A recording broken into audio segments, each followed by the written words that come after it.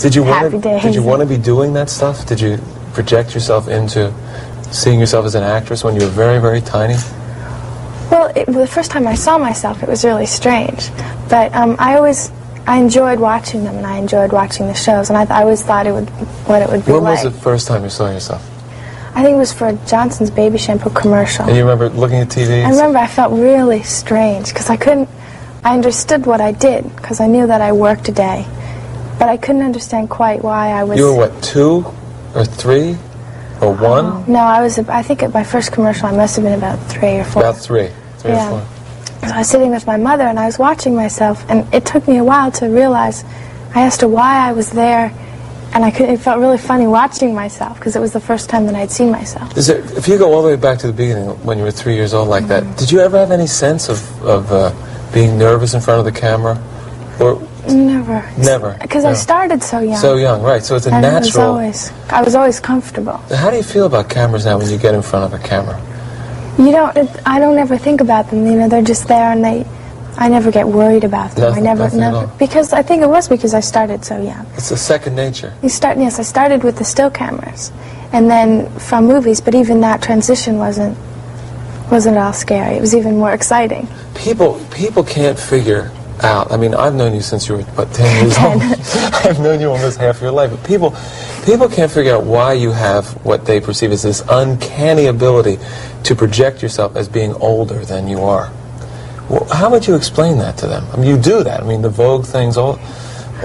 Well, I think that I never tried to be older. When I worked for Vogue or in any of the magazines, you look older. And I think whenever you put makeup on any teenager, they look older. Do you feel differently? Do you feel different when the makeup goes on, when you put it on? You put it on, and sometimes I play music, and then you get into a whole...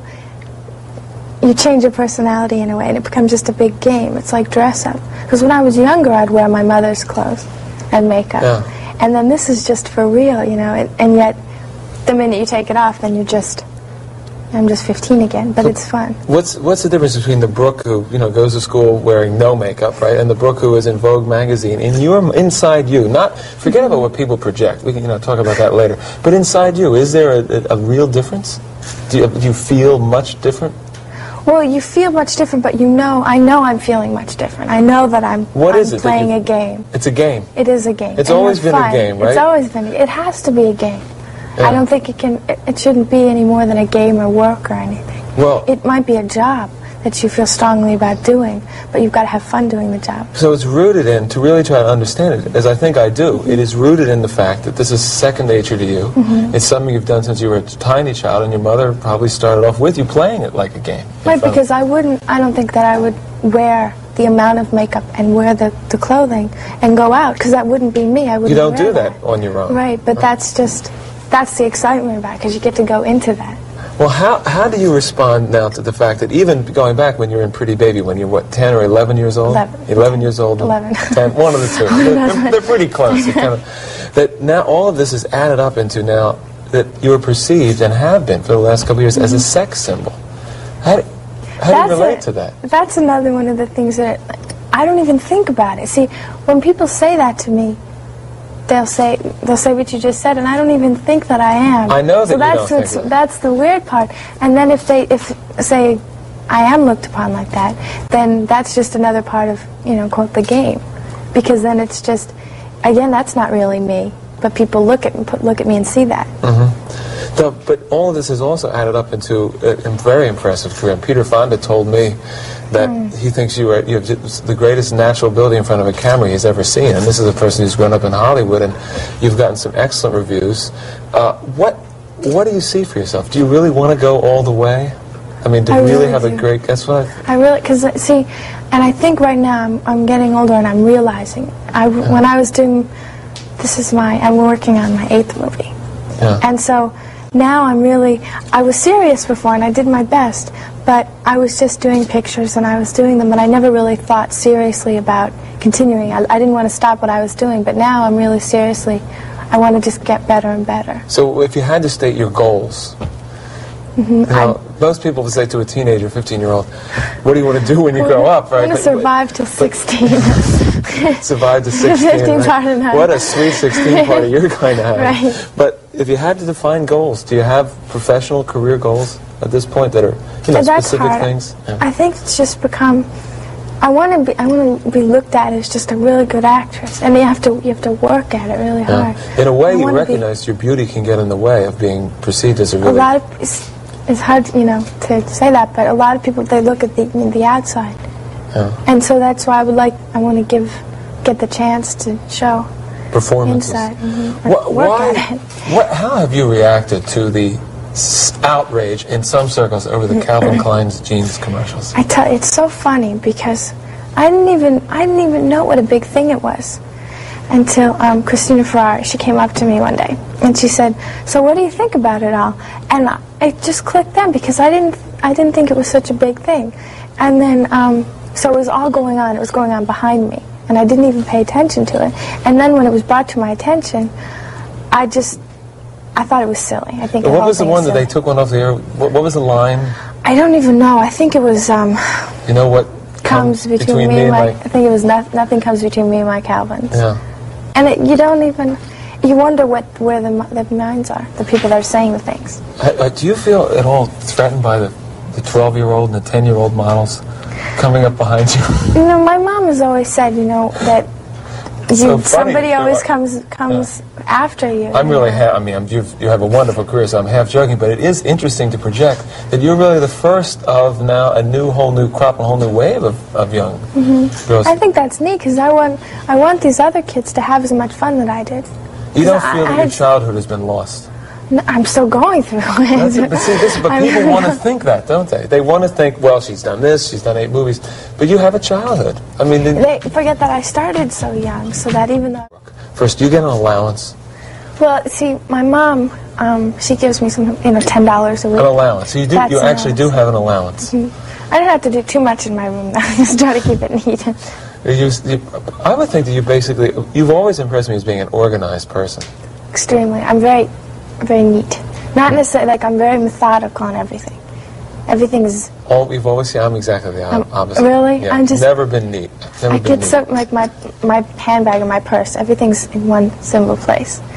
Like my mom, though. She's got everything mixed up in her bag. Gets me, I can't look at her bag. I get so... You're the opposite of that. So the non-working Brooke gets an allowance, right? Yes. What about your school friends? I guess it's obvious that, and I'm sure people ask you this a lot. Has it been difficult to retain normal relationships with kids who, at an age when it's difficult enough to get along well with everybody, and when people are saying, if you walk down and look the wrong way in a high school corridor, like when I was in high school, they would say that I was conceited because I didn't see somebody. Now here you are in 8 films and so forth. Has it been difficult to maintain a normal relationship with your schoolmates?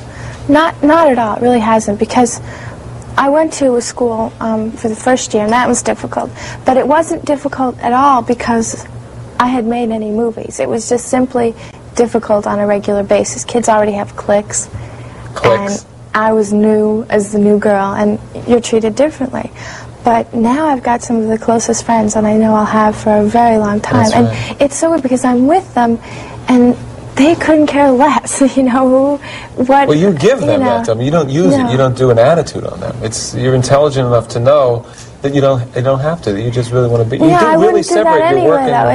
It's definitely separate, and I'm having the best year with my friends. Because I'm so into school and friends and everything. Well, what are you doing in school? What sort of things? Well, I'm a cheerleader. I made it onto the cheerleading squad. First we were for football. What if you had been rejected?